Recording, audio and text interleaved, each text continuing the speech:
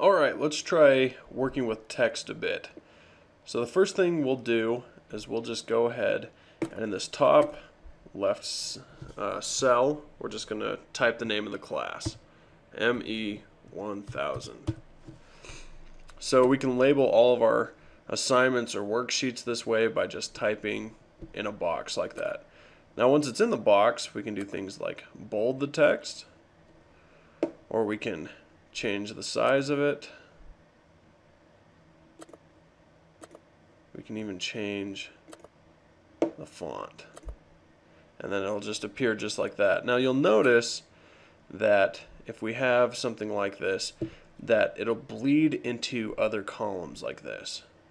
And we'll see that right here. If I type all your base are belong to us, you'll see it bleeds over into this other column. So if I type here ABC, you'll see that it cuts it off. So obviously we need to do something about it so we can read all the things in our columns. You can just move your cursor up like this and resize it until it fits the way you want it. Or you can do other things too. You can right click on the column and go to column width, and you can change, let's say, to 40, make it quite big.